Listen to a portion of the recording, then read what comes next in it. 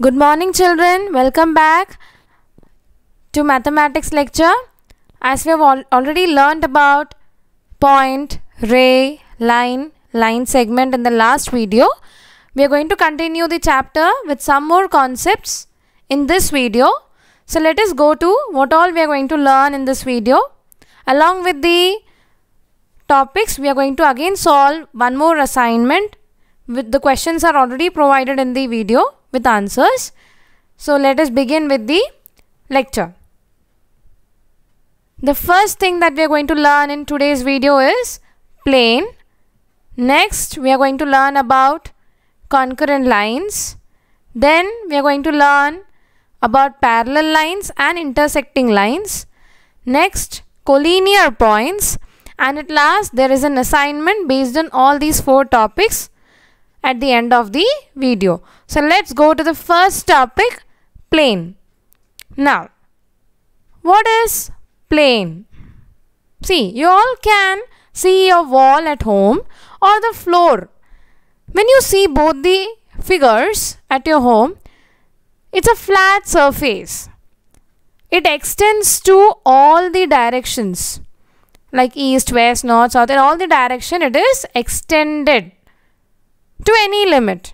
So any such figures or things which is a flat surface extended on all the four directions is called a plane. See, we have a diagram showing its extension of a like in all the directions of a plane. The first diagram we can see a plane with the name P. The second diagram again we have a plane which shows the symbol of extension on all the four sides. This shows that the plane can be extended to all the four sides at any limits. Now let's learn what is plane. A plane is a flat surface which extends in all directions without any limits. That means plane is any flat surface, let it be wall or your floor or a page of a book. Even your book is a flat surface. So all these things are extended in any directions. It is not so small. It is extended in all the four directions and it is in a flat surface form. Next, a floor or a wall has a flat surface, as I said you in the example. They look bigger, right? In our home, when we see the wall of different rooms, all are big, not small. All are of different sizes, but all are a flat surface.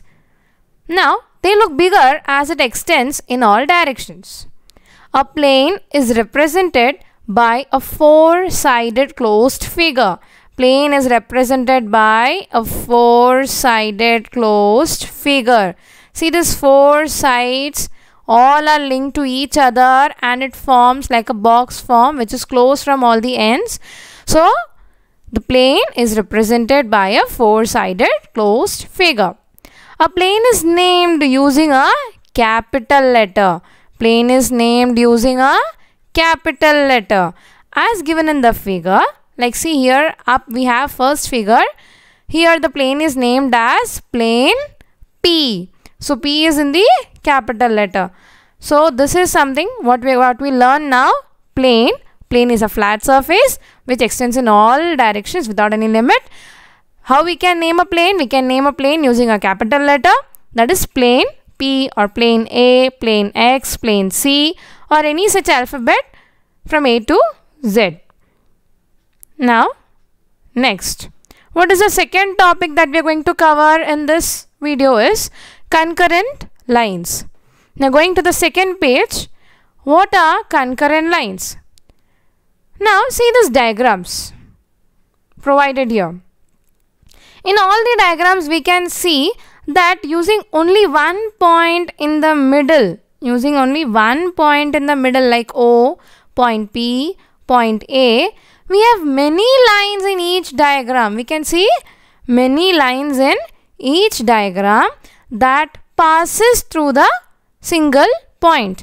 In the first diagram I can see different lines that passes through point O. In the second diagram I could see different line that is passing through point P. In the third diagram I could see many lines passing through point A. Now, What is this? When two or more lines pass through one single point, such lines are called as concurrent lines. When two or more lines pass through a single point. So in the first diagram, I could see line CD, line PQ, line AB, line RS all passing through point O. Next, I could see line L, M, N, O passing through point P. In the last diagram, see, I could see line L, M, N, O passing through point A. So now all these lines like AB, PQ, CD, RS, line L, line M, line N, line O, all these lines are called as concurrent lines. Now next, here line PQ, line AB, line CD, line L, line O, as I said you, all these lines are nothing but concurrent lines. Now next, the point at which they intersect. Now here the point at which these lines intersect is called as point of concurrence. So in the first diagram, the point of concurrence is point O. In the second diagram, the point of concurrence is point P. In the third diagram, the point of concurrence is point A. Now, the next topic that we are going to learn is the next topic that we are going to learn is parallel lines and intersecting lines. Now, parallel lines and intersecting lines. What is parallel lines? Lines which lie on the same plane but do not intersect are said to be parallel lines. Lines which lie on the same plane. Just now we learnt about the plane. It's a flat surface. So on any flat surface, if there are lines that lie on the same plane, in that same flat surface, but they do not intersect each other, they are away from each other. If it is extended also, they are not intersecting. Such lines are called as parallel lines. So now see in this figure, there are two lines. The first line is line AB, second is line CD. Both these lines are lying in the same flat surface here and they do not intersect each other. That means they do not pass each other through any points. They are different, away from each other. Even if I extend from right or from left of any of the arrows, still they won't intersect each other. So such lines are called as parallel lines. Now, in this figure, line AB is parallel to line CD. It is symbolically written as line AB. See the symbol of how to write parallel to. We have two lines in between the line AB and line CD. So this is a symbol of parallel line, showing the parallel form. So line AB parallel to line CD. Now, what is intersecting lines? If two lines of the plane, again in a plane I have two lines, but here the lines are intersecting each other at a point. That means they are passing each other at a point. Such lines are called as intersecting lines. See the figure. I have a line M and a line N. Both are passing each other through a point, intersecting each other at a point O. So here line M and line N are intersecting lines. The point at which they intersect, which is the point they intersect here? The point is O. So point O is a point where line M and line L is intersecting each other. Hence, point O is called as the point of intersection. Next, line M and line L are intersecting lines. Line M and line N, intersect at point O. So this completes our topic, parallel lines and intersecting lines. Next, we come to collinear points. The last topic of this lesson, that is collinear points. Let's learn what is collinear points. I have a diagram here that shows many points drawn and 3 points which are in a line. Now what does this mean? If there are 3 or more than 3 points, and if a line can pass through 3 or more than 3 points, then the entire 3 or more than 3 points are called as collinear points. Now see one more diagram.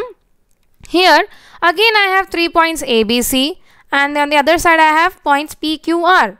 But see, in the first part ABC are not in a straight line. They are away from each other, and the lines that are made, they are made using only 2 points. But what is the condition of collinear points? It should be minimum 3 or more than 3 points to have a line to be made using all the 3 points, which can be said as the 3 points are collinear points. Now let's learn what is collinear points. When 3 or more points lie on the same line, such points are called as collinear points. See in the first figure, 3 points, point A, point B, point C, all lie in a same line. But point D, point E, point F doesn't lie in a same line. They are away from each other. They are not in a straight line as well. Hence, point A, point B, point C are called as collinear points. Point D, point E and point F are called as non-collinear points. In the second figure, point A, point B, point C are called as non-collinear points, and point P, point Q, point R are called as collinear points. In the figure 1, points ABC, and in the figure 2, points PQR are collinear points. The points that do not lie in the same line are called as non-collinear points. Just now we learnt it, what are collinear and what are non-collinear points. So here is the definition of non-collinear points. The points that do not lie on the same line are called as non-collinear points. So in the figure 1, points D, E, F, and in the figure 2, points A, B, C are non-collinear points. Now we have completed with the lesson. We have completed with all the topics that were left in this video, like plane, concurrent lines, parallel lines and intersecting lines, collinear points. So this completes our entire chapter, that is basic concepts in geometry. So again I have an assignment based on all these 4 topics here. So let's go to the assignment part. Now what is the assignment? Look at the given figure and answer the following questions. Students, here you are given a figure having 4 lines drawn vertically and horizontally. Here 2 lines are intersecting the other 2 lines which is drawn horizontally. Now, what is the first question? Name the parallel lines in the figure. Now, what do you think? Which 2 lines can be parallel lines? Is it M? Is it line Y? Is it line X or line L? Children, what I taught you, parallel lines are those lines drawn in a plane which do not intersect each other. If they are extended also, they do not intersect each other. Now here, if I extend line X and line L, they will intersect each other at a point after extending at a particular direction. But line M and line Y, if at all I extend them from any side, they won't intersect each other. So which are the parallel lines given in the figure? They are line M and line Y are the parallel lines. Now next question, at which point does line L and line M intersect? Line L, this is our line L, and line M intersect at point A. Now next question, are the 2 lines, line L and line X parallel? Line L and line X, are they parallel? Just now I explained you, if the parallel lines drawn on the plane surface are extended to a limit and they intersect at any point, they are never parallel. But if I extend 2 lines to any limit and they do not intersect each other, they can be called as parallel lines. So as in the question, if I extend line L and line X, they will intersect each other at a point, so they are not parallel lines. D is the point of intersection of which 2 lines? Go to D. Now see, D is the point of intersection of which 2 lines? Line X and line Y. So D is the point of intersection of line X and line Why? So here we complete with our lesson with an assignment. Now in the next video, we'll be solving the practice set of this chapter. So thank you. Study well. Make a note that you write each of these names with its diagrams, with its definitions and properties in your book, one after the another. Once you complete writing the definitions and properties and diagrams, you can start with the assignment from the 5th page of this video. Once you complete all these 5 pages, the next video will be uploaded where we are going to solve the practice set. Thank you.